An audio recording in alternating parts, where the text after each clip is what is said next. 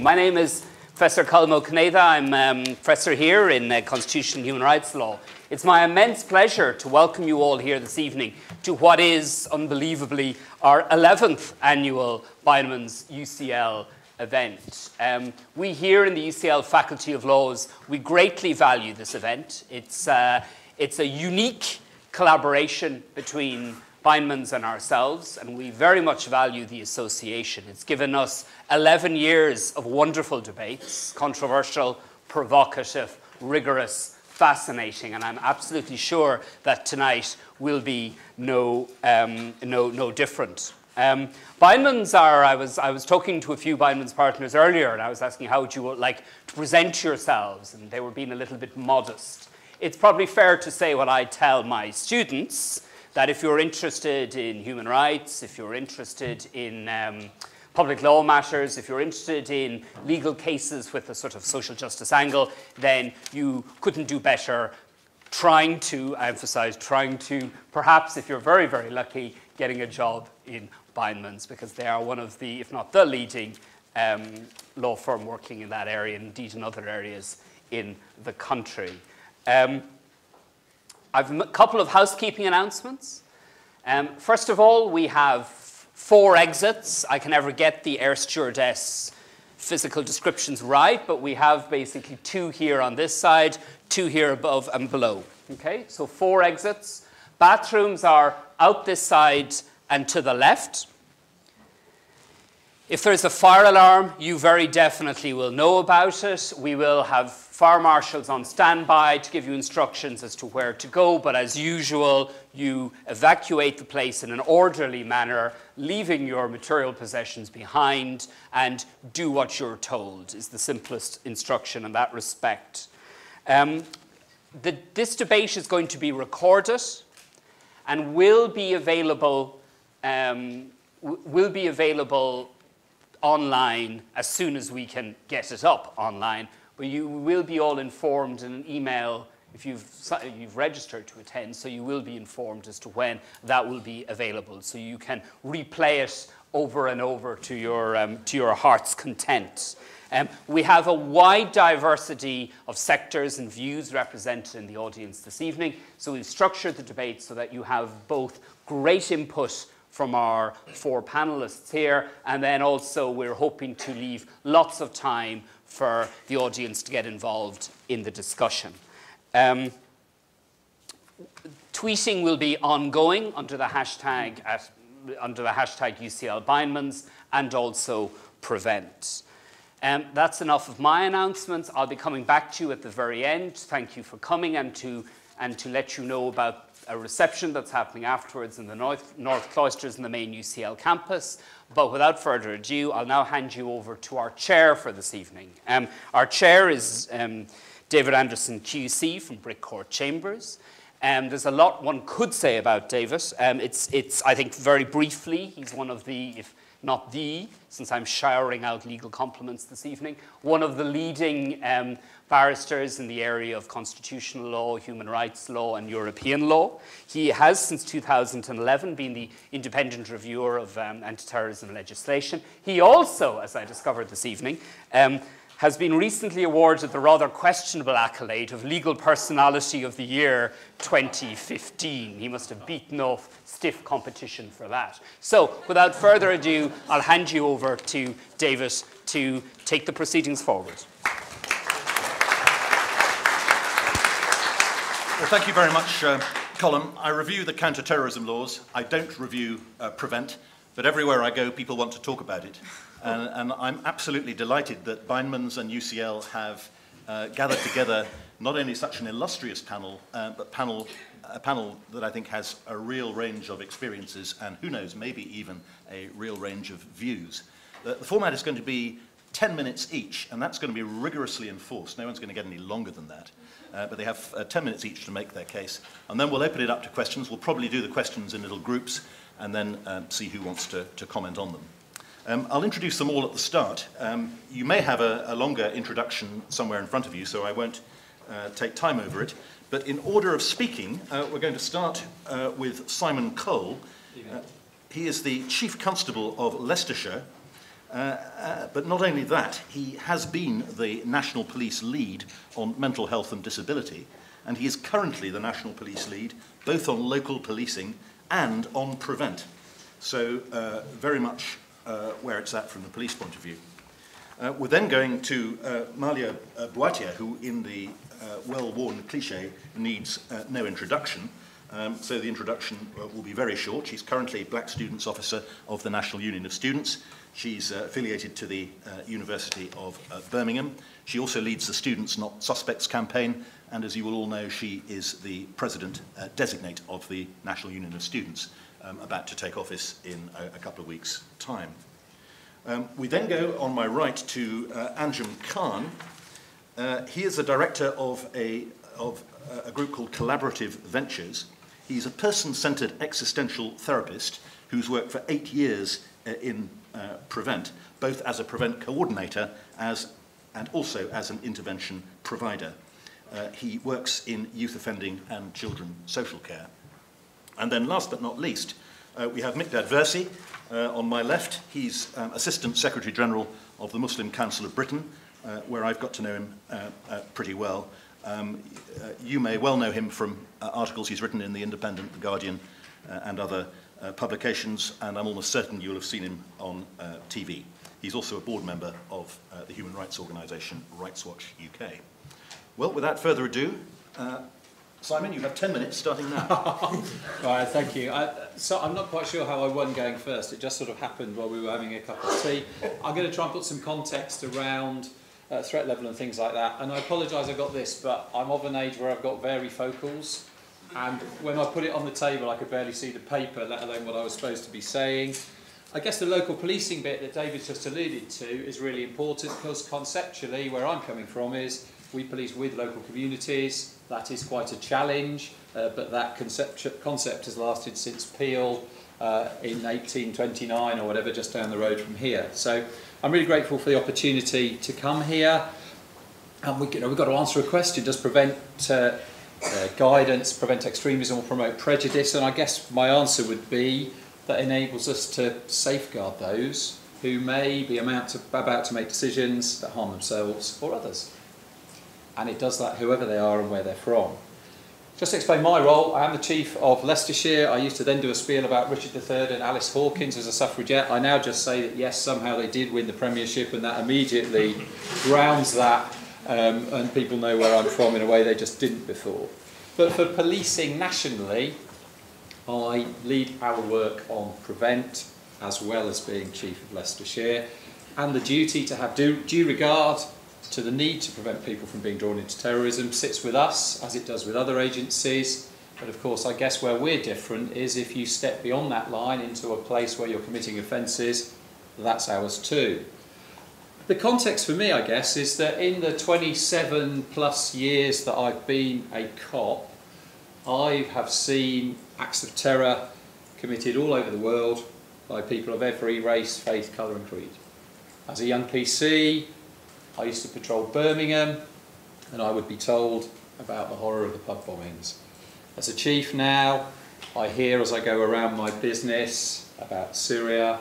I hear about Pakistani school children being murdered in playgrounds, of Nigerian girls being kidnapped, of British citizens shot on a Mediterranean beach, of people dancing in a disco in America, dying on the dance floor. Over the weekend, a French police officer and his partner being killed outside their own home or inside their own home, and the attacks on European cities that we would all see. So the threat level is currently severe. That means an attack is highly likely, and then there is a subtext to that, which is for Northern Ireland, the threat level is substantial, which means an attack related to Northern Irish terrorism is a strong possibility.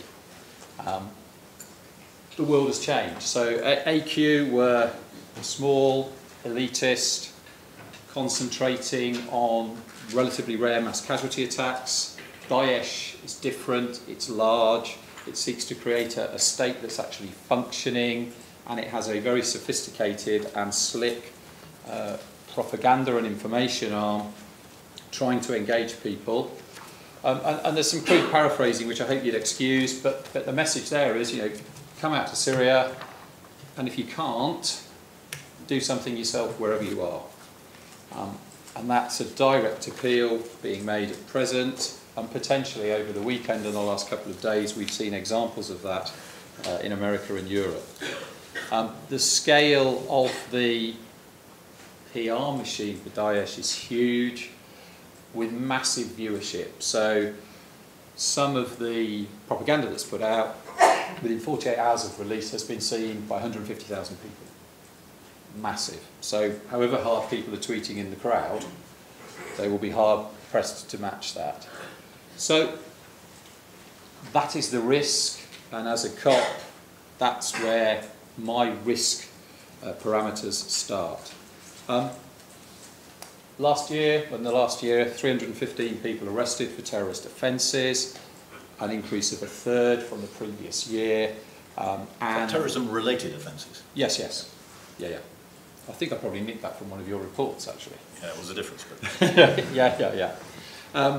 Somewhere around 800 people have travelled to Syria, around half have returned, and around probably 10% of those have been killed. And there's a variety of cases that have made the national news. I won't rehearse them, partly so I can meet the challenge of time. So, from a police point of view, communities are the things that defeat the kind of problems that police officers deal with. And in this context, communities will beat terrorism. And then the government, and I'm the police, which is slightly different to the government, I would say, have then placed the duty and widened the duty, which builds on the previous which builds on the previous policy and turned it into a statutory duty. I think to try and improve a consistency of delivery, and the duty is on governing bodies to make sure that they're identifying policies that deal with potential threats and they work in partnership and that their staff are trained. It's already been alluded to by David. One of the things I find intriguing is the kind of level of concern and anger that Prevent can attract, sometimes about things that I would say that actually aren't, strictly speaking, Prevent, and I will come to that. But for me, Prevent's about protecting individuals from the risk of harm to themselves, to their families, to others. And that's really important. Real recent case, young man, teenager. I have a teenage son that has its own pleasures and merits and demerits. But a young man, same age as my son actually, expressed to his St John's ambulance class the desire to travel to Syria and use his first aid skills to treat people. They were concerned. They did talk to their local Prevent team.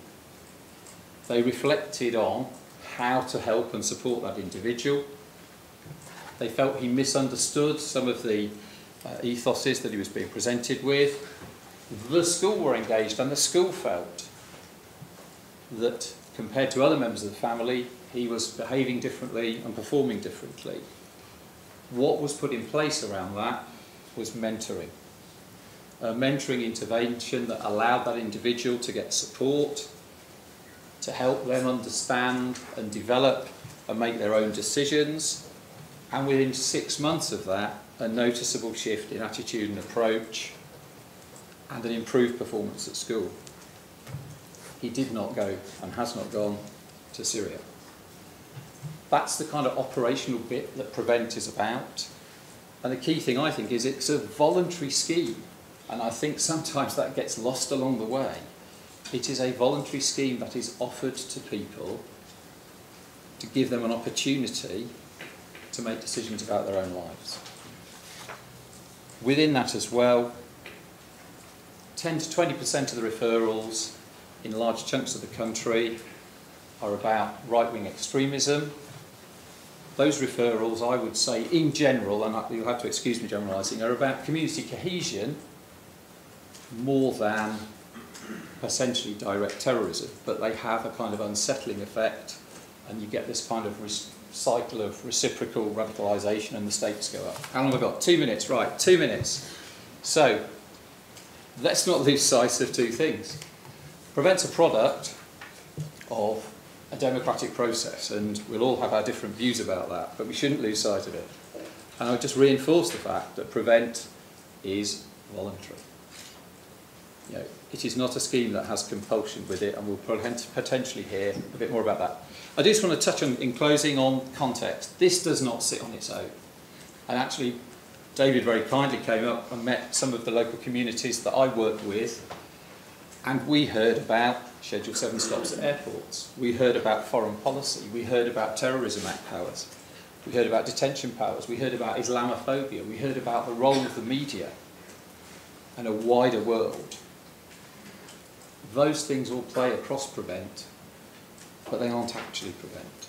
So, in concluding, I'm sure as we explore and take questions and try and develop how do we take safeguarding and keeping people secure forwards, we will no doubt hear some concerns, challenges. They might be pretty robust. In 2015 into 16, there have been hundreds of people supported through multi-agency referral and consequent activity and mentoring through Prevent referrals.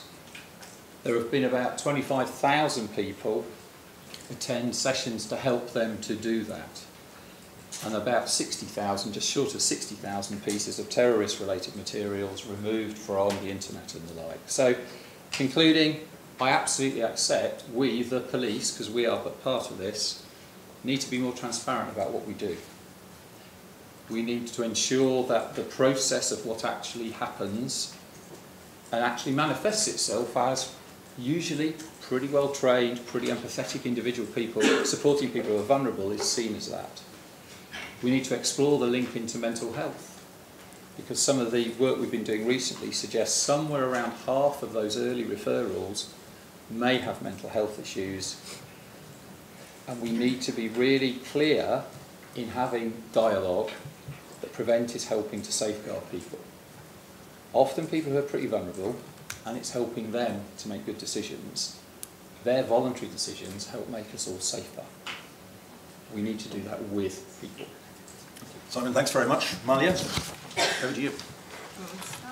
Entirely up to you. Do you want the lecture? No. Sure. Sure. Hi everyone. Thank you to Bindmans for organising this event today, and to you all for coming. So, following a vote at its national conference in 2015, the National Union of Students has been quite instrumental in the new wave of opposition against Prevent and the Counter-Terrorism and Security Act, with the Students Not Suspects campaign actively shaping the discourse around Prevent within the education sector in particular. Our position has been met and matched by all manners of bodies across the sector, most recently with the Universities and Colleges Union voting to reaffirm their opposition to Prevent and at their annual conference this month, and with the National Union of Teachers voting unanimously at their annual conference to call for a withdrawal of the so-called Prevent duty from schools a few months ago. Also recently, the UN Special Rapporteur on the promotion and protection of human rights and fundamental freedoms while countering terrorism spoke in his annual report on the dangers of educators being made to serve as watchdogs or intelligence officers under various states' counter-terrorism legislation, as well as the growing tendency to criminalize dissenting but otherwise peaceful views as extreme. Both criticisms which can and have been levelled directly against Prevent. Yet, in the face of this growing discontent and the drive to have Prevent repealed, we have the government defensive of Prevent and looking to entrench it even further within the upcoming Counter-Extremism and Safeguarding Bill. And so it's within this context that we're having this debate today. But whilst it's centred around the effectiveness or lack thereof of Prevent, there are also a few interrelated issues around it that I want to address. Much of this is due to the fact that the recent campaigning around Prevent has brought to light many cases and much about the strategy that has long been spoken about behind closed doors amongst victims. And this campaigning has also brought out many shades of opinion and opposition around Prevent. I don't think there's anyone really sitting either on this panel or in the audience that honestly believes that Prevent doesn't have its issues. I'm sure neither of the members of the panel would suggest as much, and I'm sure they're of the opinion there are perhaps problems with implementation that stop PREVENT being as effective as it could be in their eyes. So firstly, I think we need to address exactly how we determine how effective PREVENT has been or could be. In sum, PREVENT cannot be evaluated on its stated objectives because by definition, PREVENT seeks to deal with things that haven't even happened yet. No one can claim to be able to identify a success rate for PREVENT referrals for this reason. Of all the many thousands of people who have been referred to Channel for being so-called at risk, no one can profess to knowing how many of them actually headed towards committing acts of political violence and how many of these were actually deterred from doing so as a result of PREVENT, if at all.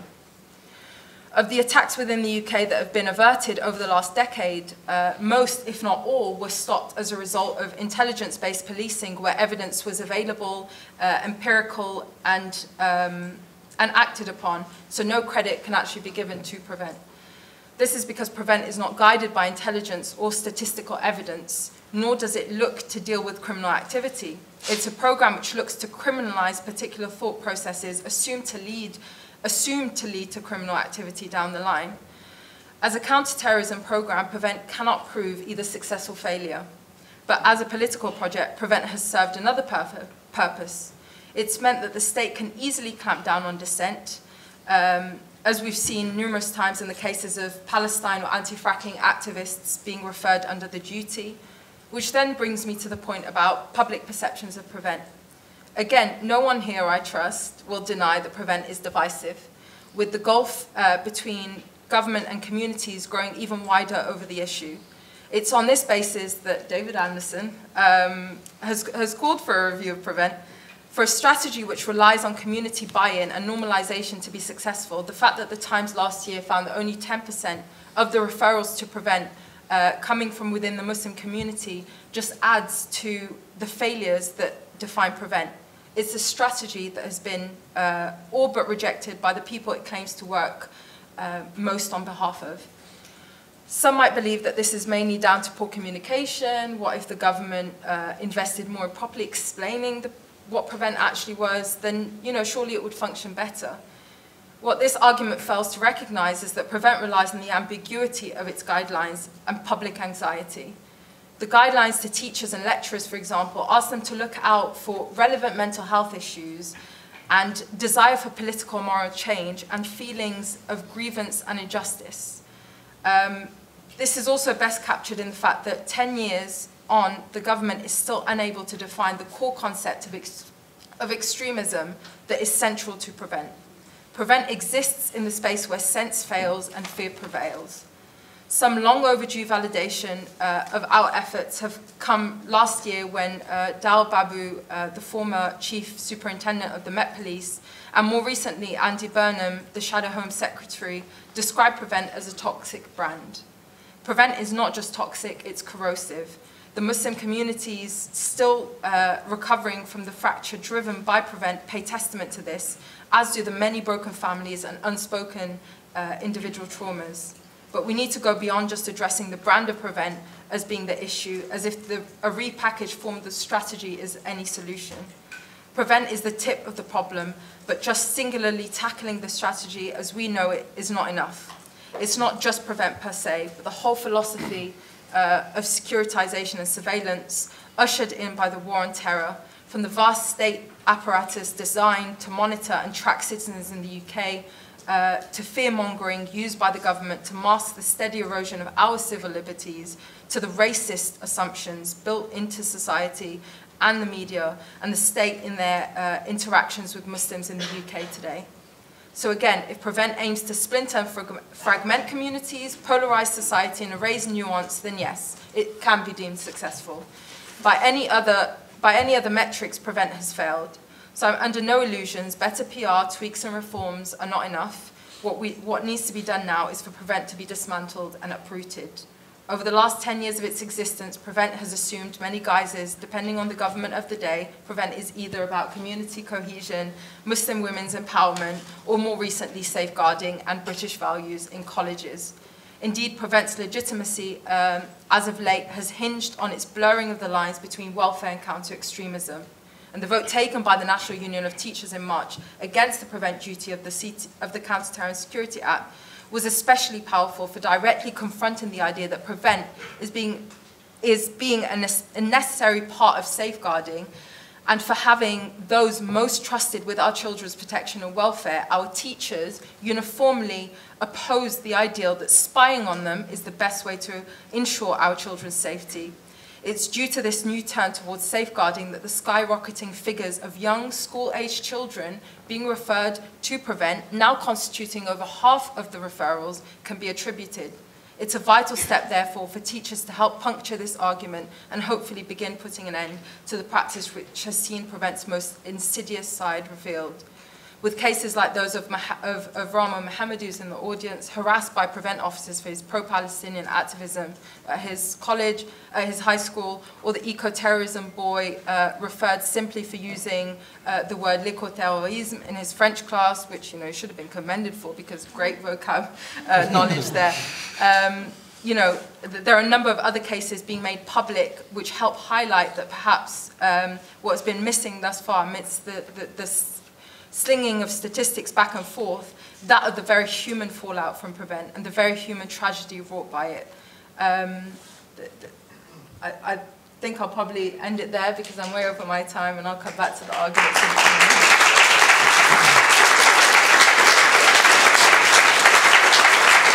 Thank you very much, Nadia. Anjum, over to you. Assalamu alaikum, everybody. Hello. My name's Anjum Khan. I'm as I introduced, a qualified counsellor. I've had two main roles in my 8 years' experience of working within Prevent. I don't work for the Home Office at the moment or any local authority. I'm a consultant within Prevent. And my experience has been to supporting vulnerable individuals, supporting communities as part of the Prevent strategy. Firstly, my role is, at the moment, currently is as an intervention provider, working within Prevent and Channel. So Channel is a referral and support mechanism for those who have become vulnerable to extremism and radicalisation.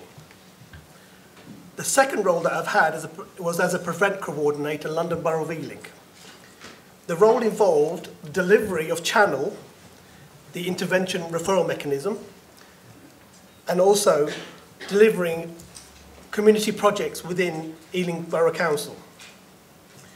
Building relationships, supporting community-based projects, 130 projects which has reached 25,000 people last year. These are funded by the Home Office, by local councils and other organisations. These projects include community-led projects that build critical thinking skills amongst young people and schools, and helping parents to better understanding how the internet works so they can monitor the use of their children. Some of the community organisations that work in Prevent are in the audience today, and we may have a chance to speak to them a bit later, and they will also explain some of the work we do.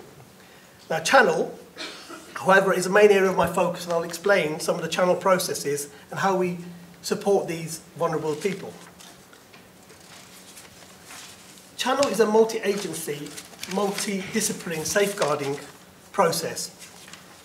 It uses three types of intervention, which are mentoring, theological support, or mental health support. Channel is a voluntary program, as mentioned previously by Simon. It's up to individual or their parents to decide whether to take advantage of the support it offers. It is not a criminal or civil sanction. Channel has received referrals from a range of people concerned about individuals' well-being, including from schools, health, social care, and communities. It is confidential. Participants will not show up at any checks or negatively affect an individual's future in any way. So where did Channel come from? Channel. I started my career actually in the pilot borough of Channel in Lambeth. The other borough that piloted Channel was Preston in Lancashire. Our role in Lambeth was to model Channel in the same way that other multidisciplinary, multi-agency referral mechanism designed to support vulnerable individuals, such as children safeguarding, child protection panels, yacht panels, and assessment mechanism work. The same sort of function, but brought in other concepts of culture and religion. This is where the sticking point usually comes about. You must remember that Prevent and subsequently Channel came on the back of the London terrorist attacks in 2005. However, Channel also works with the far-right referrals and, lesser extent, Sri Lankan and Sikh extremism. I believe that my role as a Muslim in both piloting Channel and as an intervention provider and as a Prevent coordinator is vital and cannot be misunderstated. Without Muslims informing and delivering Prevent and other safeguarding referrals and support mechanisms, there will be a greater chance of misunderstanding and inappropriate referral within a service for adult and children. Muslim representation in Prevent or policing, education, social care is essential to ensure Prevent works effectively. My role as an intervention provider, I've engaged and supported about 50 Channel cases, including cases linked to London attacks and children and adults who have travelled to Syria and Iraq to fight with extremist groups such as Daesh, Al-Qaeda and other linked groups. I not only deal with individuals but sometimes also their families as part of a wider holistic approach to tackling radicalisation. I mean myself and other intervention providers, who some of them are here also in the audience, support vulnerable individuals with their theological, mental health or mentoring support, as I mentioned previously. Not only do we support our own community, we also provide training and guidance to counter-terrorism officers, Channel members, and other people of communities. It is important to help widen the understanding and the contextualization of terms and issues within religions and culture. So our role within that is essential. We work within different schools of thought, Sunni, Shia, and more importantly, new Muslims, converts or reverts, whichever terminology you like to use. I have another colleague of mine here, Ismail South, who's here from Salam Project, a project that supports and prevents, amongst other things, to help ensure converts aren't drawn into extremism. Mainstream Islam does not always have a place and time for marginalized groups who may find the same prejudice in Islam as they face outside Islam. For me, Prevent is about safeguarding, protecting individuals, often vulnerable individuals, young people at risk of harm, both to themselves, their families, and the wider society. In my years and experience, one of the cases that sticks in most in my mind is a young Somali boy who has autism. His family did not control his use of internet. He came to the belief that committing suicide was an Islamic trait. At one point, he tried killing himself by running in front of a car. Because of his autism, he developed an infatuation with Daesh. He was subsequently ostracized by his peers and his community. I worked with this boy for over 2 years. We worked collaboratively with his school, his family, and all services available to Channel within that borough. We helped him to move from his obsession with extremism so that he could lead a more normal life as a child. Eventually, we helped him to address his obsession with extremism. We helped him integrate into a secondary school with a very positive Muslim teacher as a role model and mentor. We closed the case with him and his family leading to a much safer and normalized life. Prevent doesn't just deal with Islamic extremism cases. My colleague Nick Daines, a specialist in far-right intervention cases, myself and Nick work with boroughs all ranging from Essex coast all the way to South and West Wales. Over half the cases in West and South Wales are far-right extremists. It may interest you to know that there are new groups within Wales, such as National Action, a white supremacist group, who are graduates and educated people, who are out and motivated and want to cleanse Britain of migrants and not just Muslims. Another case that I would like to bring to you about the implication of and the effect of Daesh is currently working with a boy who's deaf, and he went online to convert to Islam, linking Islamic State, the word Islamic State, with becoming a Muslim. And he wanted to marry a Muslim girl. He was recruited online by Daesh with a website using the language which had a sign language interpreter. My support with him involves helping him understand that Daesh are not a representative of Islam and that finding identity and love can happen without being linked to extremism. The third and final case I'd like to bring to you is about a girl and a family that I'm supporting the girl who travelled to Syria to join Daesh without her family's knowledge. Just like the 3 girls from Bethnal Green, she was groomed in a bedroom without her parents' knowledge.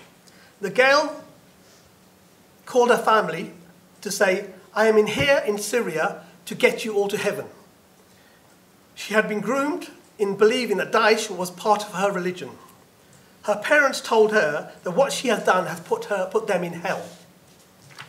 She now wants to return back to the UK. This is a tragic case where radicalisation has resulted in the breakup of a family.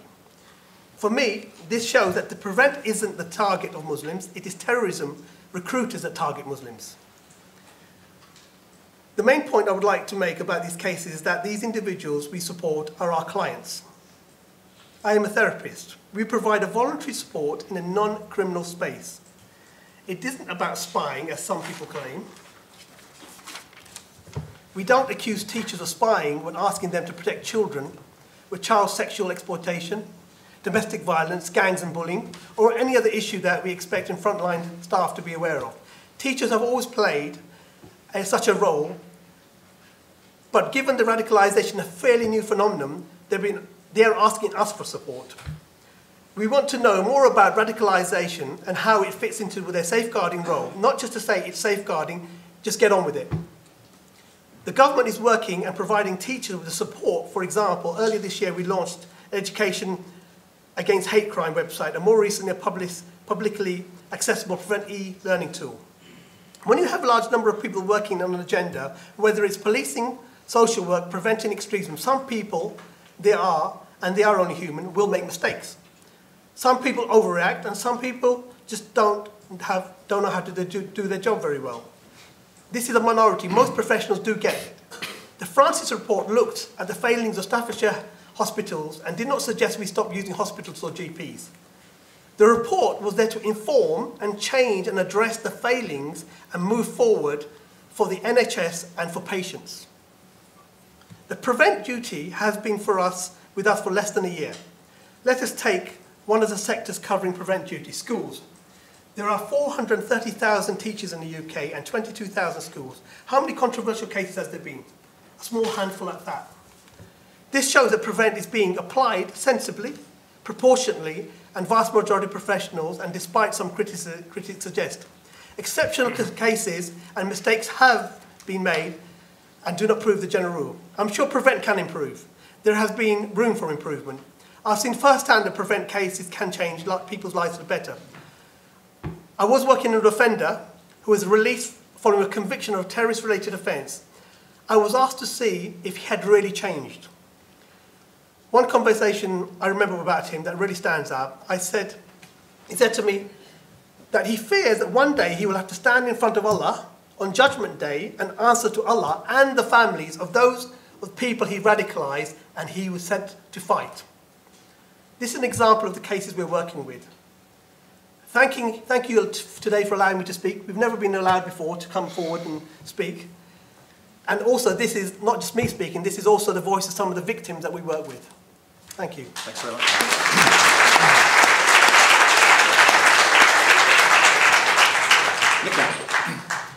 Thank you very much to all the speakers as well, and for Bindmans for making this possible. I would like to step back a little bit.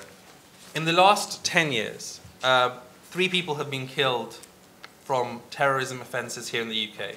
About 30 have been killed in Northern Ireland for terrorism-related offences. It's just worth noting these figures just to keep our context in place. Hundreds of thousands have been killed in Syria and other places in the world where state terror has been a real driver of what's happening. Worth keeping that context in mind when we're talking about this. And obviously we're here in the UK. There is a real threat. Nobody can doubt it. And we need to try and find a way, how do we most effectively deal with a threat that is facing us? There have been 100 people killed in Paris, 50 in Orlando. This is a real threat that we're worried about. All of us here in the room and across the world. Now, when there is a real threat, why don't we look at history? The International Commission of Jurists, this is a UN body which looked at this in 15 countries in the world. And in every country, when they talked about the terror threat that they faced, the ICJ found the same response, This is an exceptional situation. It's different from what it was before. We don't need to look at what's happened before. But instead here, that's exactly what's being said again, that this is a different threat. Now, we realize that the same strategy that is being put in place here in England and Scotland and Wales is not being used in Northern Ireland. Why is that the case? Again, the idea is that this is an exceptional threat. So let's look at the real examples. We've talked about people going to Syria. We've talked about people who are individuals who are committing acts of terror because they are inspired by people elsewhere in the world. And we have groups which are here, which are problematic. So those are the three things. And keep that in mind when we look at PREVENT going forward. And the problem is, it's not that PREVENT is not tackling these real threats very well. It is talking about a broader issue and has many bad consequences. And the three consequences I want to talk about are the fact that, number one, it has this idea of stigmatizing religion as a precursor to terrorism. And I'll talk about what I mean in that in a second. The second area is this idea that it is policing our thinking because it's got such a wide idea of what extremism is. PREVENT, the strategy is about tackling extremism, what is called non-violent extremism, because this is seen as a means to get to violent extremism. And I'll talk about how that very wide definition has so far-reaching consequences for many people in this country. And the third area is the fact that it, as a whole, targets Muslim communities more than others. Of course, there are far-right extremists who are brought in, but Muslims are targeted, or definitely perceived to be targeted, and facts will show that they are. And the problem with this is that we want something that's effective. We want something that's evidence-based. We want something that will really make a difference, and not something that's counterproductive that will that has the risk of making the situation worse. So let's talk about the first idea that I mentioned. The idea that religion, there is this conveyor belt theory which talks about non-violent extremism. You become some sort of form of extremist, and then you're more likely to become a violent extremist. Now, a Whitehall paper marked restricted by the government said, "We do not believe it is accurate to regard radicalisation in this country as a linear conveyor belt from grievance, radicalisation to violence, because it misreads the radicalisation process and it gives undue weight to ideological factors." The reality is academics and everybody is saying the same thing. We have to be very careful about thinking and oversimplifying this issue. Charles Farr, who's Theresa May's right-hand man on this, has talked about the risk of oversimplifying this issue and saying that if someone is a conservative Muslim, that means they're more likely to be a violent extremist later. But guess what? That's very much what has happened. We've had leak after leak talking about this. Very recently, only a few months ago, there was an expose in the right-wing press which talked about how someone of a Deobandi background, that's one school of thought within Islam, if you like, a theological way of thinking. If you are Deobandi, you cannot be in line with British values. You are always going to be an extremist. Now, this is the kind of dangerous thinking that is very worrying, because that was then seen as something that needs to be tackled within prisons. Now, what we have to try and do is move away from that. So this whole idea that there is this conveyor belt from non-violent extremism to violent extremism is problematic at its very core. Academics don't support it, and it's worrying because if you start going down that route, it has a lot of far-reaching consequences. And the problem with that is very much accentuated by the very definition of extremism, which is my second point. Now, the definition of extremism, as you may be aware, but I will repeat for you here, is the vocal or active opposition to fundamental British values that are democracy, rule of law, individual liberty, and mutual respect and tolerance of those other beliefs or faiths. Now, we should be confident in who we are. The fact whether these are British values or universal values, putting that aside for a moment, we can be confident in who we are and having these values. Of course we are. There's no problem in that. But let's just be clear on this. When the Prime Minister meets the Chinese Premier, or the Egyptian dictator, or the Bahraini king, or bows to the Saudi dictators, is he cohorting with extremists? Should he be dealt with in that way? I don't know. I mean, I think there's a clear answer to that. We have to be very worried when there is a situation where the idea of extremism is looked at in this way. Let's consider the idea of dictatorship. The idea this is a fundamental value. And I mean, very much part of it, love the fact that we talk about dictatorship. But I was at university and I have friends who talk about, they'd studied philosophy, politics and economics at university. And they talk about their love for Plato's idea of a benevolent dictatorship. They talk about they're actually vocally and actively talking about it and saying how important it is. Now, obviously, if that person goes out in the street and talks about it, nothing's going to happen to that individual. Of course not. But if a Muslim who does something very similar and talks about their utopia idea of a caliphate in the exact same way as Plato's idea of a benevolent dictatorship and talks about it in that way, someone who mentions and talks about a caliphate is seen as an extremist. Do we have some sort of lens on ourselves when we look at things in a different way based on what is familiar to us? And so, yes, we should be confident in our values. Of course we should be. But when individual liberty is another value that is vital for us, well, when half the Conservative Party voted against same-sex marriage, are they all also extremists? I will leave that up to you to think. And, you know, the reality is that when you have this idea of extremism, the precursor to National Policing Lead for Prevent, the precursor to Simon here, his name is Sapita Fahi, he talked about the risk if we start looking at extremism in this way and trying to tackle them. There is a risk that police will have to be acting and defining law, and there is a risk of a police state. That is something that Sapita Fahi talked about. So, what do we have to do here? We have a very broad definition of extremism. But the biggest problem here is that this broad definition, as Malia talked about earlier, as has been talked about, leads to young children in schools, in nursery schools, being looked at through this lens. Young school children who look for a prayer room are sometimes considered to be an extremist.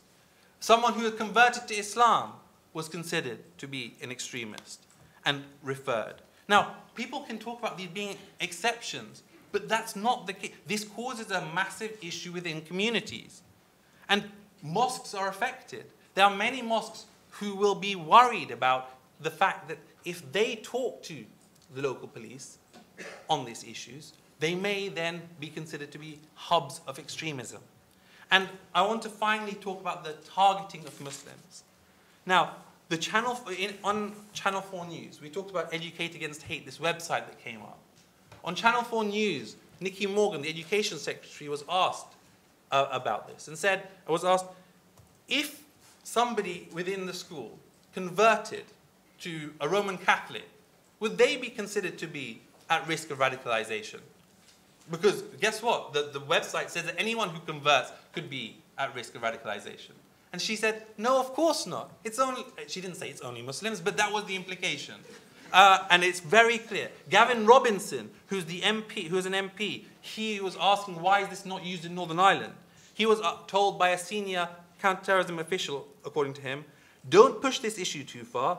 It really is a counter-Islamic strategy. This is in Hansard. It's there. It's written. And we have the Home Office talking about doing a poll of just Muslims to understand what Muslims are thinking. Now, we have this idea, oh, it's not targeting Muslims. There are facts on the ground that speak differently. And we can talk about many of them later on. Money across the country is very much given on Prevent based on how many Muslims are in the area. And so I'd like to end by saying that why not listen to Eliza Manningham-Buller, who's the former director of the MI5, who said Prevent is clearly not working. When there are individual cases, while there are projects which are doing very well, we need to be humble and understand that in reality, we need to change our approach so we can have something effective that can tackle the real threat that we all face. Thank you.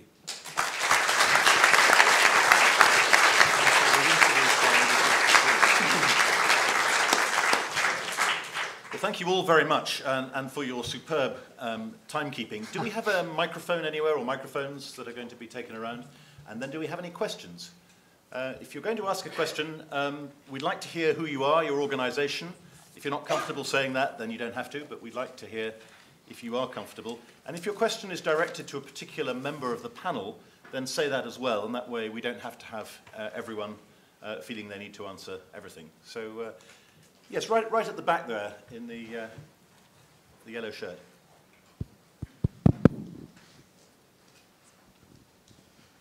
Thank you. My name is Manwar Ali. I'm the chief executive of an organization called JIMAS. I'm a former jihadist. I have fought in Afghanistan, Kashmir, and Burma. I have extensive experience of jihadism and political Islam. My question would be, because the time is short, I really do admire what Maria said, especially. A lot of refreshing, exciting information came out there. But I have been working for Prevent, if you like, before becoming an interventions provider. And that's because of my faith and my understanding of Islam. And the question is, you referred to, Mr. Mikdad Varsi, you referred to caliphate as utopia, idea of Islamic State. So that's my only question. To me, the Islamic State or the Khilafah is a very real idea and feeds into the mindset of a lot of people. And although we don't have a conveyor belt theory and a linear kind of progression too, it does have an impact on some people becoming radicalized in that sense. Okay, any other questions that might be linked to that one? Or was that rather a specialist question?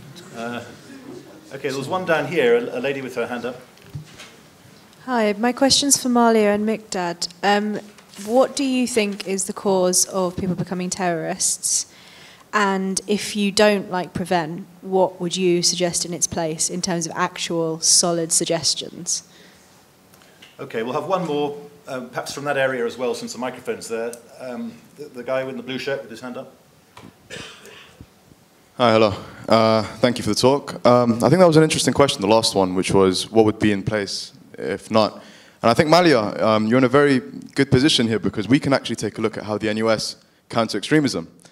And the statement, we need to get rid of all Muslims or no Muslims are allowed in the country, is rightly seen as fascist and is rightly seen as a problem. But the statement, we need, in the ideal state, we will kill apostates, that's not a problem. In fact, that's just safe space and religious rights. And in fact, we'll even share panels with people like that. We'll even work with people like that, because that's not a problem. And it again comes to this kind of conveyor belt theory. Well then, why are we challenging anti-Muslim bigotry? Because surely it's that dehumanization to Muslims can lend itself to violence, not cause it, but lend itself. So of course, if the only thing you're looking at is fascism, and not Islamist fascism, then of course you're not going to be for a counter-extremism policy. I think it's a very unique position we have with you, Malia, because we get to see how you would deal with the issue. Thank you. Okay, well let's pause there. I think Malia and Mikdad, you seem to be the targets of all three. So which of you wants to go first? Malia, do you want to? I don't want to. Go for it. Fine. Okay. Starting with the caliphate. I'm not saying, I don't think you were assuming that I was, but I'm not saying that Islamic State is the right approach, or even I think that a caliphate is the right answer. I don't. I think it's not the right answer. What I'm trying to say is very simply that the idea of a utopian state based on justice is what some people consider a caliphate to be. And they want some people want the idea that in a future we need to have a benevolent dictator who knows what's best for us, who can create justice in the land, and that's the ideal future of what they want. That's what some people talk about. Now the point I'm trying to make is there needs to be a very strong distinction made between an idea of justice in the future, of a benevolent future, and the craziness that is happening in Syria. They are two entirely different things from most people's perspective. Of course, there is a small minority who will say that this craziness there is the way towards that purist state. And I agree, for those people, there is a very different approach that needs to be taken. But we cannot merge everything together, where there are so many Muslims in this country who may have an idea of, or actually no, not Muslims, those of many faiths who talk about a future state of bliss and everything being happy and good. That is okay for someone to have, even if they happen to be Muslim. That's my core point that I wanted to make. And just related to the second point, it's to talk about an alternative. I think if maybe Mali can talk about it. It's a huge topic. Directly on the issue to do with Islamophobia and whether it's not a problem because it might not lead to violence. I agree that we shouldn't be talking about a conveyor belt in theory if there is no evidence to suggest it. What my worry is when 37% of the British population would support policies to reduce the number of Muslims in the UK, we have a problem. My issue is not it's a counter-terror problem. It's not. It's a community cohesion problem. It's the fact that we need to be able to work together as people and be able to work in society. When you have this entrenched Islamophobia within so many people, in fact, it's the Baroness Warsi talked about it, there being a simmering underbelly of Islamophobia in the government. A simmering underbelly of Islamophobia in the government who's instituting policies in this issue. Now, when the people who are instituting policies, when the people in public, 37% of that public, are delivering these, well, guess what? You're going to have a policy that's likely to discriminate against Muslims in its actualization. It is a natural consequence of the way that the approach happens. I'd love to talk about the alternatives, but I think I will be... There we go. Okay, so to answer the question around, what is leading people to kind of taking certain actions, joining these groups, and wanting to kind of inflict any kind of violence, I'd say it surrounds the political climate in which we're in. We need to start asking, why are people feeling so incredibly desperate that they have to take such actions? That they're not necessarily in a space where such ideas are like harnessed or encouraged from the second they enter the education system, you might say. So what is leading particularly young people to feel so incredibly disempowered that they're left with no choice but to kind of go off to Syria or join certain groups? And I'd also say that we have to look at mass unemployment, the fact that education is being privatized and rendered ever inaccessible, youth centers have been closed down, every service available to support young people, to allow a space of critical thought and development has been shut down by the state. And further to that, our foreign policy and the space in which we can discuss and be critical of through the prevent strategy are being monitored and ever watched. So even the utterance of discontent is being policed and criminalized. So if you want to look at the problem, we have to look at the state's hand and the international events that relate to that. In terms of, if not prevent, then what? Well, preferably something that isn't based on racial profiling, that isn't based on stigmatizing a community, that isn't based on rendering council services, welfare services, spaces of spying, of distrust, and ones that actually address the root of the problem, as opposed to, again, placing blame on what to some are considered a community that is actually a victim of those very events and the policies that follow. And in relation to the point about fascism, I couldn't totally make out the question, but naturally I'm opposed to all forms of fascism in whatever way you choose to kind of define it. And within NUS we have a very clear ethical framework. We have, we implement such tactics as safe spaces and no platforming for the purpose of ensuring that there is no airtime for any sort of fascist thoughts. And I just leave it. Sorry, because you said I didn't really tell the question very well, just very quickly. Sorry, I think you've asked your question. There's a lot of people here. Well, you said I didn't really answer it, but can I? Have you got a very quick clarification? Very, very quick clarification. Fascists, anti-Muslim fascists get banned. Islamist extremists who say things like apostates should be killed in the ideal state can't even be challenged, otherwise you claim it's racist and Islamophobic. Do you not see that? Do you not see that distinction? That one statement that says Muslims should be banned, another statement that says apostates should be killed, and they're completely separate. This is a separate form of fascism as well. Okay, you made your point. Mali, do you want to come back quickly on that, or should we go? I'm sorry? Yes, do you want to say who you are? Sorry, I was so eager to ask the question. So I'm Haydar Zeki from Right to Debate, and we believe that speakers who are high risk, who are from extremists, should be challenged by civil dialogue, debate, and discussion. Now, obviously, we don't believe in banning any legal speaker.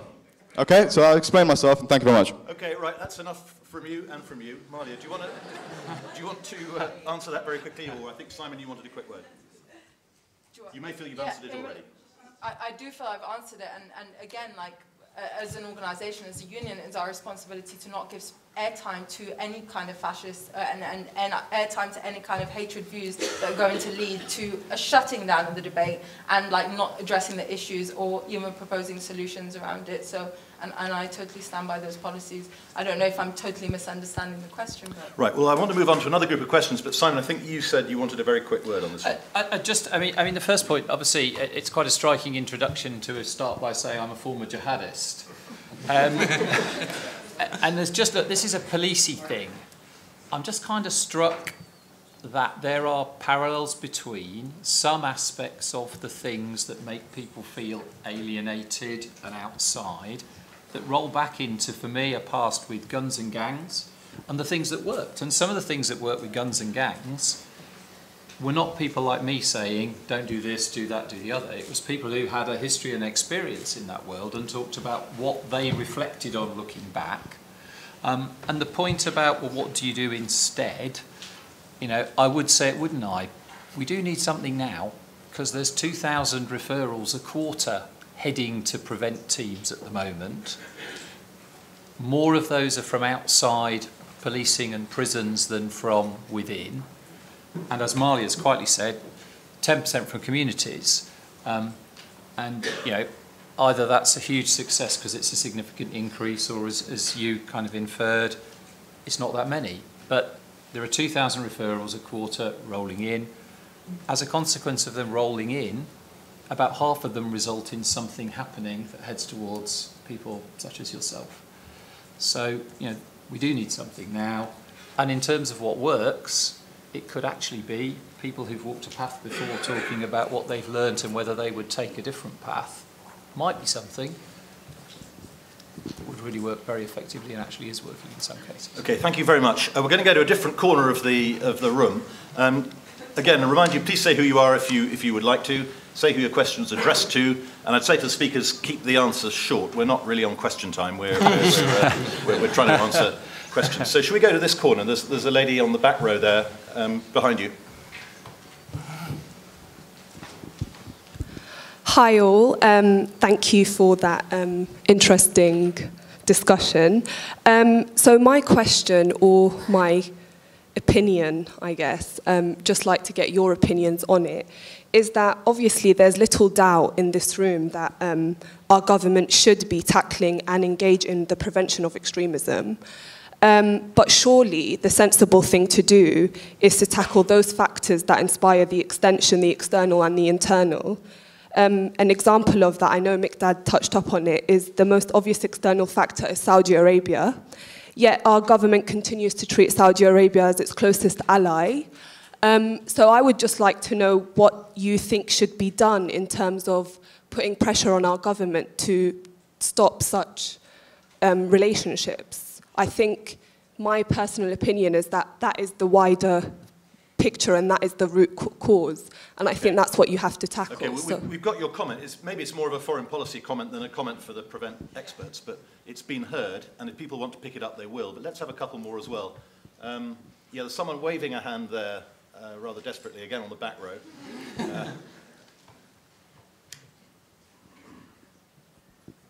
Hello. Yeah, thank you to the panel. I'm actually going to, sorry, my name is Mohammed. I work with CAMPAC, that's Campaign Against Criminalizing Communities.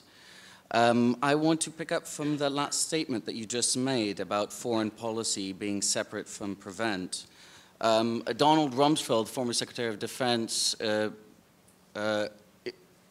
requested a report about why does they hate us, was the main question. And within the report it said quite clearly, people in the Muslim world don't hate us because of our freedoms, they hate us because of our policies, including our foreign policies. I'm just wondering what any of you would like to say to address the fact that, given the fact that terrorism is typically defined as the use of violence against civilians to achieve a political goal, and that people who are now called terrorists were supported, say, by the British state in Yugoslavia or in Afghanistan. So they weren't terrorists then, they were freedom fighters and they were militants. And that was perfectly illegal, including, by the way, Syria, when it first kicked off in Syria, because the goal was the overthrow of the Assad regime. So they weren't terrorists. They were people going off to liberate the Syrian people. Now they're terrorists. So how is it that you see a PREVENT program which considers opposition to UK foreign policy? How is it that you see that foreign policy perhaps goes to the root cause of politically motivated violence rather than being a separate issue altogether? Okay, thanks very much. We'll have one more, but I mean, maybe Anjum might ask you to lead off on the extent to which foreign policy is an issue maybe that you have to deal with in your work through PREVENT. But have we got any other questions? There's someone standing right at the back. Sorry, hi. My name's Lee. I'm a teacher from Bradford. I've been down for another project actually today, and I heard about you, so I've come along, and it's been really interesting listening to quite a lot of your views. My question is, because quite a lot of you have talked in different ways, and I must admit I do agree that I think it is a community cohesion point of view. I'm not saying that PREVENT is perfect, there's issues with it. However, what my question to you guys is, how would you promote, or how do you think we should promote the community cohesion aspect more so that we are not promoting the prejudice which is currently happening in PREVENT? Okay, thanks very much. Well, good to have a question from a teacher. I mean, is there anyone else with, you know, maybe school? Yes, you in the cap at the front here.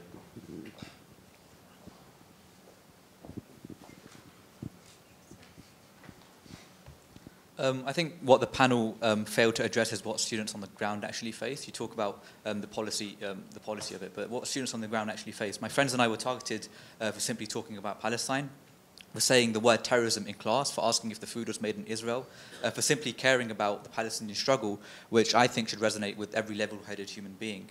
My friend completely withdrew from politics. He withdrew from humanitarian activism. He withdrew from actually being my friend because his parents said that ramen is too radical for you. So this is what is happening. People are becoming quiet and alienated.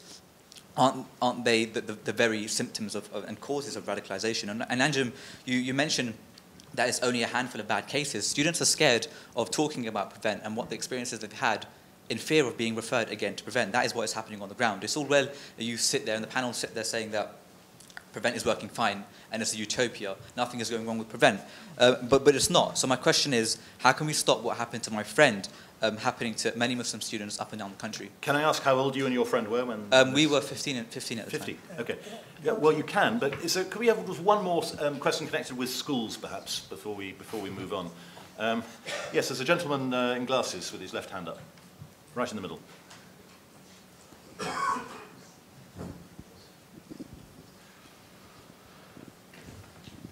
My name is Barry Bishop. I represent no organisation. When a child is arrested, the parents have to be informed, and there needs to be an appropriate adult present to support the child during questioning by the police. Now, I'm very concerned when I read reports of children being interviewed by PREVENT personnel without their parents being informed.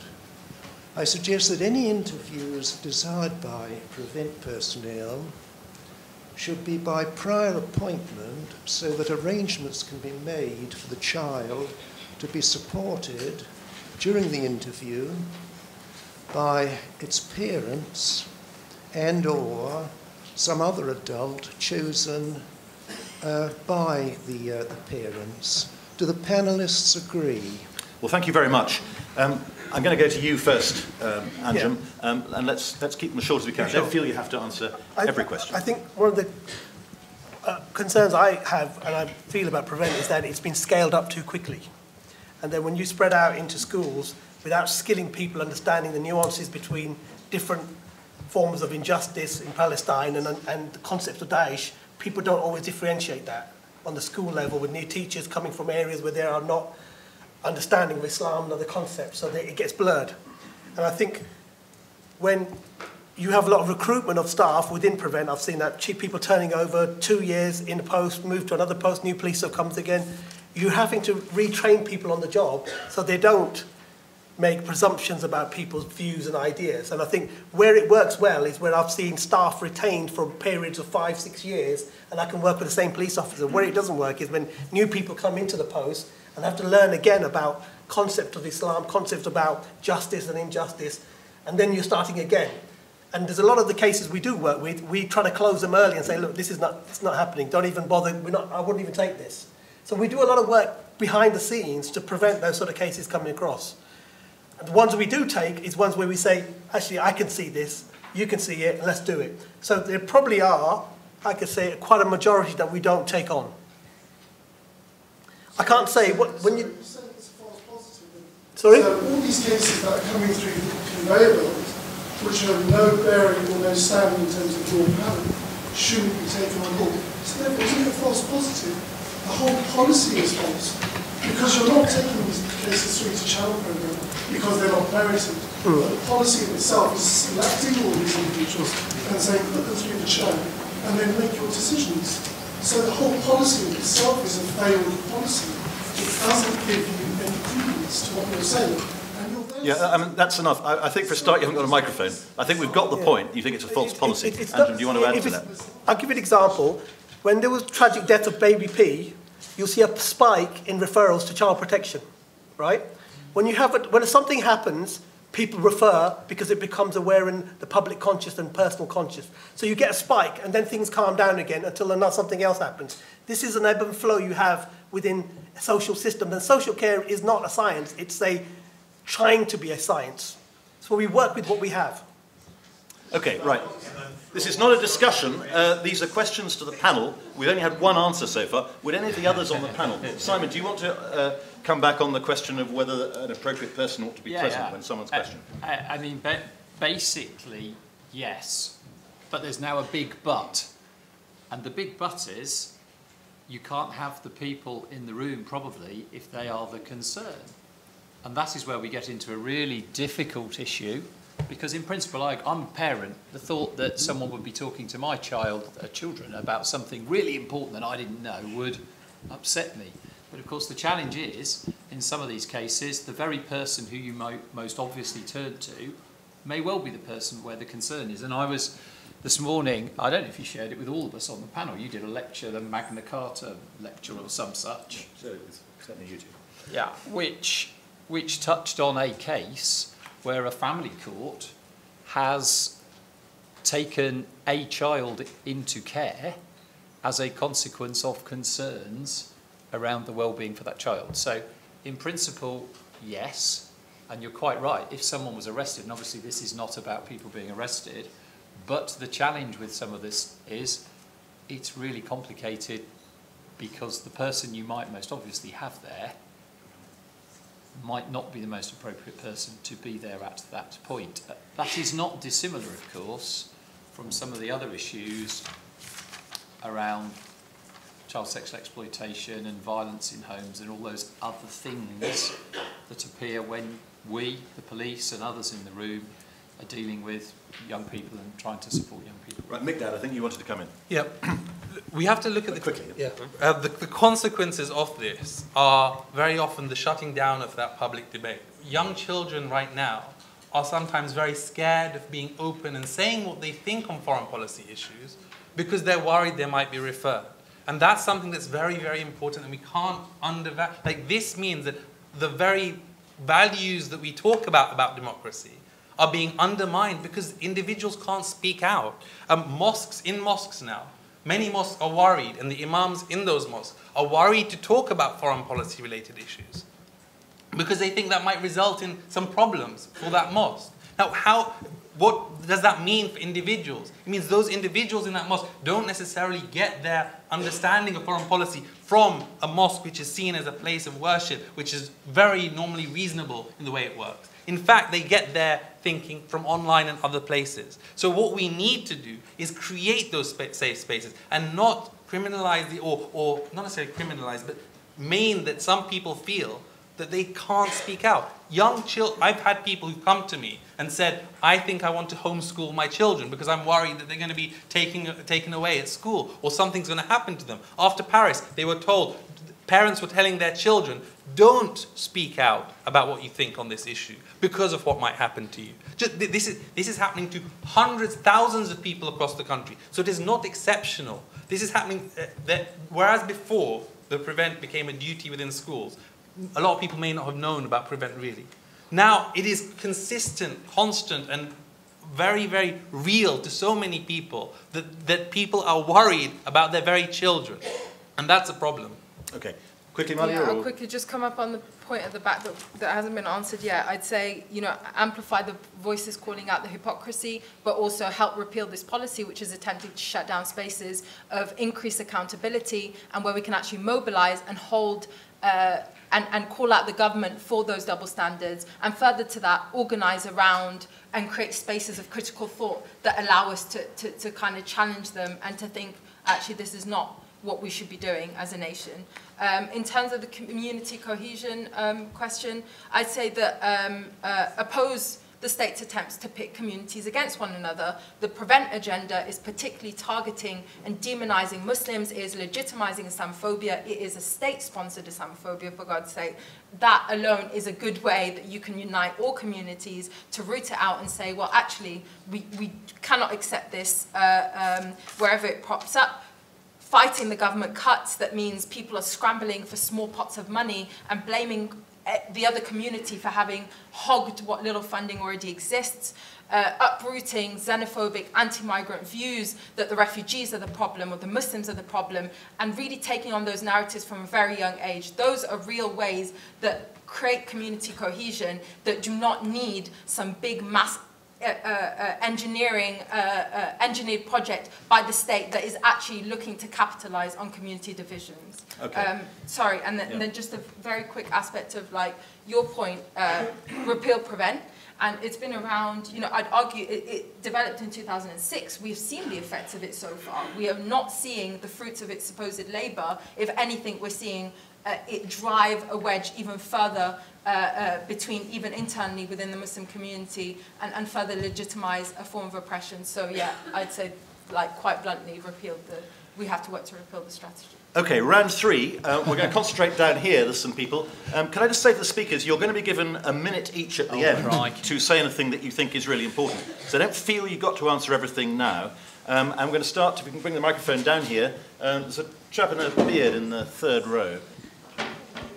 Thank you for noticing. My name is Cal Courtney, and I'm the head of student engagement and success at the London School of Business and Management. My division is responsible for making sure we adhere to our Prevent duty. The thought just struck me as an Irish Roman Catholic that I should hand my child over to an agent of the state if his or her interpretation of the Catholic faith was wrong. And that in some way is the role of the state makes me feel very uneasy. I think for anyone with a background in history and in the teaching of history, we will know that Islam has within its DNA, and has done for over 1,000 years, more than enough cop-on and intelligence to embed the principles of critical engagement with the world very well into its young people. And all we need to do is look at the difference between tolerance in Islamic societies and Christian societies up until the modern day, to know that Islam has been a much more hospitable, open and tolerant religion than Christianity has ever been.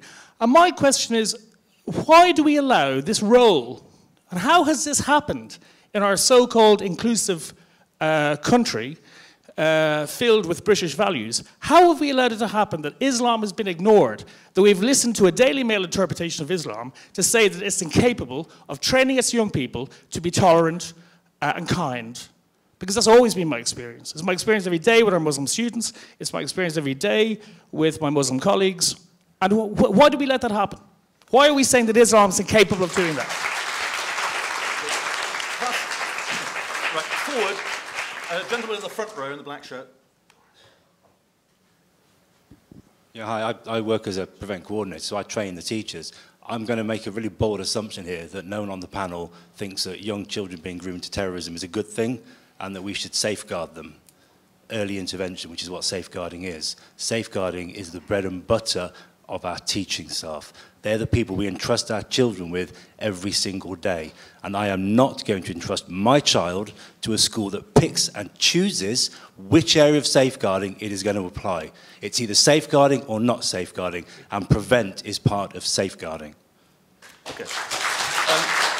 Just behind, the man just behind you. Thank you.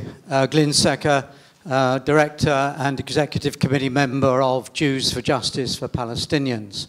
I've got a question for Simon Cole.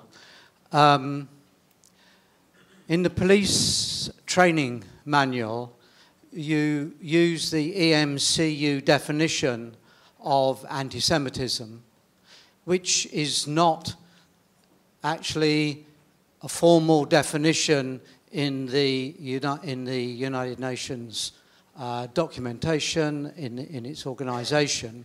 It's not credited anymore. It was issued as guidelines, but it doesn't have any substance, formal status. And you, as an organisation, the police are involved in liaising with schools in terms of prevent, and we have been invited to talk in schools because Palestine societies have been refused invitations. An invitation goes from a school, from a teacher, up through the hierarchy in the school, and invitations are declined. Now, Palestine societies are legal, civil organizations that abide by the law, and they promulgate legal reactions, legal measures that people should take for justice for Palestinians, but there's a concern in schools when they are asked to talk. And so we have been asked to talk in schools. Can you come to a question, please? Yes, as a Jewish organisation, but now we are being refused opportunities to talk in schools. And it's this closing down of debate that I'm extremely concerned of. And my question is, what are you going to do about it? Right, okay. Let's pass it to your next door neighbour.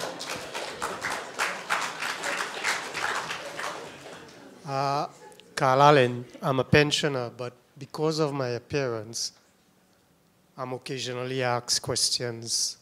My appearance, but not my religion. I am occasionally asked questions by students. And what I've gathered is two things. One, when we say prevent, and you get on that list, older students are saying, am I on that list forever and ever?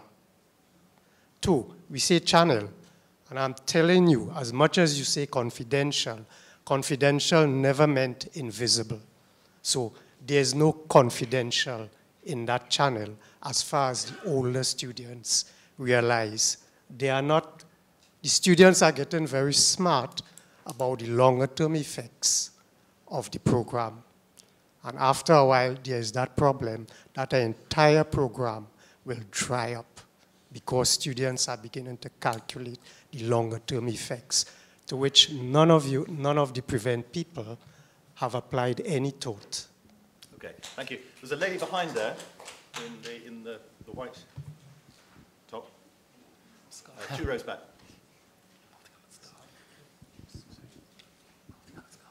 Hey, my question is, you keep mentioning that prevent is voluntary and to engage with the strategy is voluntary, but our experience on the ground has been that if people don't want to engage with prevent, then that's actually seen as a sign of further symptoms of radicalisation. So what's your experience?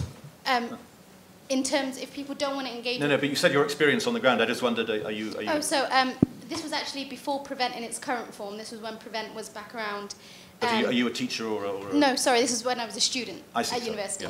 yeah. It was my friends as part of the Islamic Society. They were actually sent emails, their emails went out, and they were asked to come and talk to these people and voice their concerns about foreign policy. It was literally an invitation, come and tell us about your concerns about foreign policy. And suddenly we had people that wanted to come to our talks, our events that were being held, and they wanted to... engaging in dialogue is not a bad thing, but having people turn up and trying to get into every aspect of your life and then being told that if you don't engage with us is actually a sign that you're being further radicalized, that's a danger. I mean, so you keep emphasizing that prevent is voluntary, but actually not engaging goes against you. So it can't be. Okay. Right. I think these questions are so interesting, I'm going to let them run a bit. I'm going to extend the final 1 minute to a final 2 minutes, so you can answer them all in your 2 minutes. But for the time being, we're going to move up this way again. There's some very determined questioners. There's a lady in the red with her hand up, and then there's a gentleman in the blue tie, and we'll take those two. Hello, good evening. My name is Hannah Shalash, and I am affiliated with the Quillian Foundation, amongst other secular organisations. My father is actually from Syria, and he's from, no, he's not from, but our tribe is from an area that's now actually controlled by Daesh. So for me, it is very, very personal.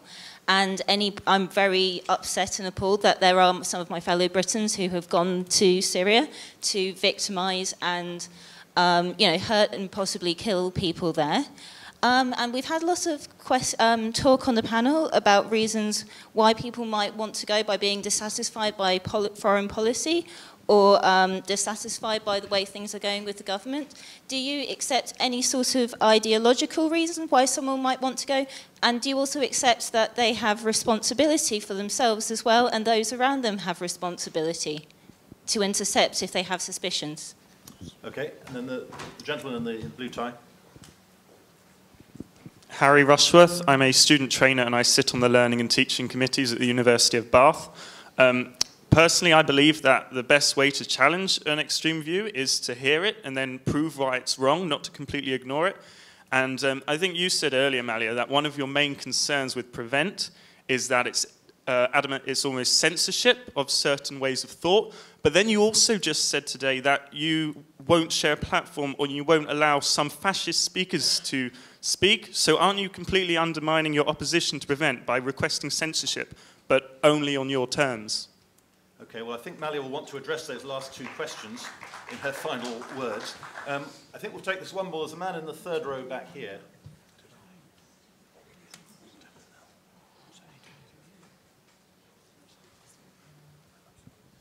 Rob Ferguson from Newham NUT, a teacher in East London, an area with obviously a very high population of Muslim students in our schools and college. And I want to address a question around this issue of the closing down of space for free expression.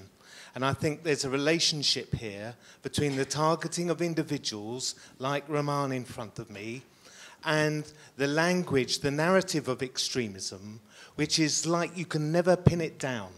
It will drop on people's heads from above in the most arbitrary fashion. And I don't think that's an accident. I think it's intentional. Because extremism, you can pick and choose who you define to be an extremist. I saw a resource, and it's a typical resource from Leicester, under the Respect programme.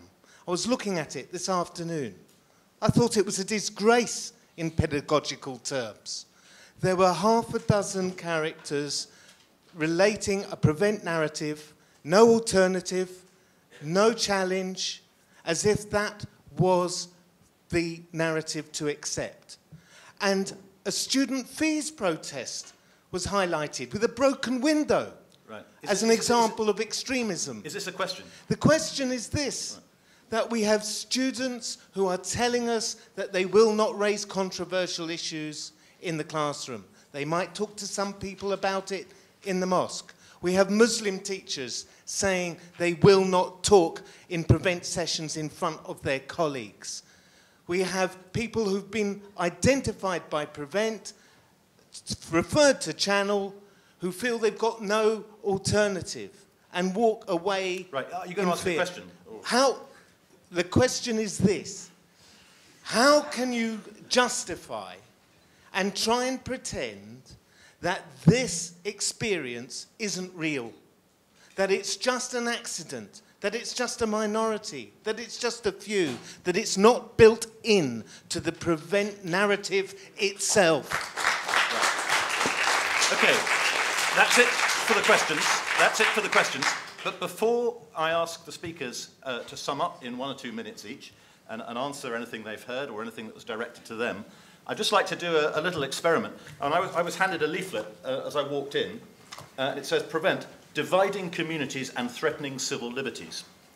And then I thought of another phrase, which we've heard as well, prevent a necessary part of safeguarding policy. And I'd just like to sort of take a show of hands. If you had to choose one of those phrases to describe prevent, would it be dividing communities and threatening civil liberties, or would it be a necessary part of safeguarding policy? So let's start with dividing communities and threatening civil liberties. Okay, how about a necessary part of safeguarding policy? Oh, it's a tie. Okay, well, it's a substantial minority, I think, might be a kind way of putting it. But at least now the speakers know the audience they're dealing with. I don't know which, now we know who you are. Which order? Are we happy to go in the same order as before? Right, Simon, go ahead. Okay, look, I'm going to try and quickly pick up. If there's an issue with the definition, then please we'll talk afterwards and we'll sort it out. There's a really interesting thing, and you've got quite agitated and pointed at me. With all the love in the world, we've never met.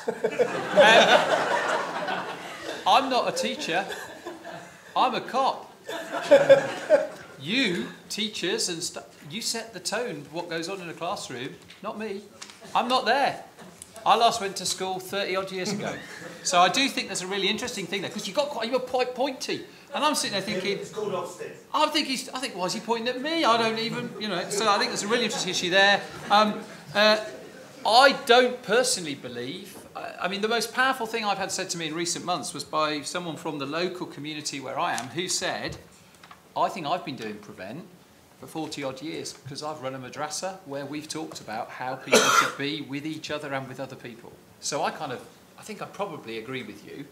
And then just some bullet points which are bigger. I personally don't believe in any sphere of what I do as a cop we should just let people romp unchallenged towards criminalising themselves and harming other people. And that's really difficult because of the kind of things that we deal with, but I just don't think my sort of values, that's not right, so we need to be doing something. And really then, what would I say? The concept that you can't say prevent has or hasn't worked is really interesting, because this is like the great dilemma of policing. How do you know that anything I've done today in my police force has reduced crime? How do you really know that you've stopped stuff that you don't know you've stopped? So that's a kind of familiar dilemma for me. This is safeguarding. It is voluntary, and I'd be really interested in who the they were who made it seem that your friends were, by saying, oh, you're not complying, therefore. It'd be really interesting. It's got to be done with. That is the abiding message. The safeguarding, the putting arms around people has got to be done with. And I would say it, wouldn't I? There is, I think, agreement. There is a real risk. There is a real threat. These difficult issues will define us collectively, and we've got to find a way to go forwards that safeguards people who otherwise may harm themselves, their families, and the wider community. Molly? Yeah, I think also partially in response to that, I do know what it has done, and it's rendered children criminals for making spelling mistakes because they happen to be from a particular faith group or ethnic group. It has made spaces such as our students' unions, an expansion of our police state, and so on and so forth. There is much evidence to prove how prevent is not working in what is presented to us as its intentions. I'd say that in response to your question as well, that the reason that narrative is allowed and is getting the reach that it does is because you have the government pushing a policy that essentially trains people to internalize those thoughts and that further legitimizes it and institutionalizes it across every single sector. That is the state in which we're in. That is how an incredibly Islamophobic and Orientalist view and hateful view of Islam and Muslims in general is allowed in our society. And I'd just say that in response to the question up there as well, those arguments are already out there, but the differences between what you're suggesting, grassroots organizations, community groups, institutions implementing democratically a policy in comparison to the state enforcing upon us rendering a policy which renders our educators, our doctors, our dentists, spies and complicit in their policies is quite different with, again, no democratic space, no space for accountability or transparency, and definitely not in a democratic fashion. And I just end on the note that, you know, the only measures by which prevent can be deemed successful are in deepening divisions in society, institutionalizing discrimination against Muslims, outlawing dissent and free thinking, and undermining our civil liberties. And some have argued that the failures which we've outlined are simply regrettable side effects, or they've been totally dodged. But a policy which stigmatizes the community and undermines basic political rights and breaks up relationships of welfare and trust in our public institutions is always a failure. As citizens, we deserve equal civil liberties and equal liberties, and as a union, the NUS is committed to keep campaigning for exactly that. Thank you for listening to me. What I'm going to do is I'm going to look at it from a perspective of a young person, Muslim. When I grew up in this country as a young Muslim, we didn't have this existential extremist threat out there. We didn't really have, you know, we were more worried about cricket and food and playing football. I feel sorry for young people growing up in a modern society. The concept of Daesh sitting out there, Al-Qaeda, all these extremist groups, the far route. I don't know where their space they go to address it. They do come to us, we do have them within channel, but there has to be other spaces, and I agree with that. Talking about foreign policy, I get more of the discussion of foreign policy with adults than I get with young people. Young people are more looking for a meaning for their life and a definition of what Islam means for them. They're told between this is haram, this is shirk, this is bid'ah, this is kuffar. They're left with no space to maneuver in. Between their societies, between people and role models, they don't know where to maneuver in that space. Can I shake hands with this woman? Can I not shake hands with her? Can I be friends with her? They're stuck. They don't know where to move. We need to have a more open discussion with young people where they can be themselves. Regarding prevent strategy, I see prevent, and I knew there used to be community cohesion, and I see more prevent now than community cohesion. I think there needs to be a bit more resources on community cohesion side, because things which were originally in community cohesion are now slightly spilling into prevent. And I think that's a problem. I think that might be a financial problem, but I think also we've put a lot of effort into prevent. I think we need to be putting more effort into community cohesion and thinking about, you know, how this means for people's lives, as well as risk, threat, and civil society. But I think, you know, what young people we work with, the fun has gone out of being Muslim sometimes. And I think we need to bring some of that back and look at some of the culture that we've lost, you know. And we're talking about extremism and bombings and blowing things up. And what happened to cricket? And, you know, just things that didn't matter, you know, eating food and stuff. It's gone. I feel sorry for them. It's terrible, you know. And I understand why people are frustrated by it. And I think, you know, injustice for Palestine is getting over, you know, sidelined and marginalised by the concept of the Daesh and all these other, forms of extremism. And I think, well, where's that gone for people? Where's that the right to people to say, you know, this is not right, and this is not right, but I don't know about this. Where can I talk about it? Sometimes we talk with them, but there has to be other spaces for that to happen. And I think that's where we're going to go with it. Okay. Make that 2 minutes. Thank you. Look, right now, there is such a wide range of issues that are being dealt with. The real threat of people going to Syria is a real one. Let's tackle it. Let's look at the specific issues that are worrying. Rather than if someone has an issue with their language, learning English is now under this rubric of countering extremism. Or if you somehow have a view on boycotting or divesting or sanctions on Israel, BDS, if suddenly that means you're more likely to be an extremist. These types of these are very wide problems that cause many issues within Muslim communities and wider society. We need to have that civil space, because what happens when you do this is that mosques, even within mosques, I know a mosque where one group won the election, and guess what? The other group said, these guys are extremists. Just imagine, within a mosque election, one group is calling the other extremists. And guess what the response was? No, you guys are extremists. I mean, seriously, this idea of extremism has pervaded society in so many ways. Oh, in schools, in mosques, it's going everywhere. And the state should not be the determinant of what is a good or a bad Muslim. That needs to be done at local level. The idea that has been mentioned by Anjum about people, you know, they need to have a space of what is good Islam. And the fact that the shirk and bid'ah. Of course that should be done, but it should not be done by the state. It's empowering civil society. And that's what we need. We need the government to realize and talk to Muslim communities. They don't talk to the Muslim Council of Britain. They don't talk to us because we're potentially extremists. I'm sorry. Look, this is the reality that we live in. That the government's not talking to Muslims but wants to impose things on Muslims. That in reality we have a policy of conveyor belt theory of extremism which isn't evidence-based. It isn't working in they don't apply prevent in Northern Ireland. And at the same time, the idea of mental health that Simon Cole so very powerfully talked about to The Guardian, that half the people who are being radicalized in the UK, according to the study that has been done, half of them have mental health issues. Yet we don't have anywhere near the resource put to tackle that. So what we need is more money going into mental health, more money going to the police and not prevent, and so that community cohesion work can happen. Because guess what? In mosques, rather than mosques talking to police officers on normal issues, now the community part of policing has gone down, and the money going to police has gone down to such an extent that if you want to talk about normal interfaith events in your local mosque, you somehow will be talking to not the normal police, but guess what? The counter-terror police. That's the way that the counter-terrorism policies have pervaded society. And we need to change that entirely so that we can have stronger communities and we have effective policy to try and tackle the real threat of people going to Syria, of real threats of people blowing themselves up here in the UK. Thank you.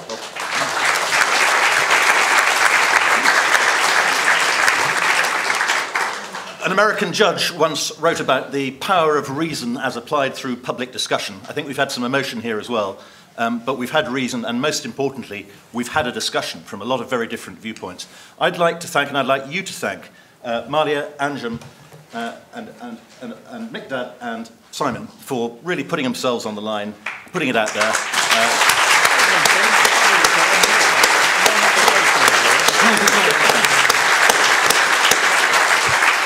And thank you as well for being a great audience and for all your contributions. I'd like to thank Dave for chairing it so well, and you're all invited to for a special round of applause.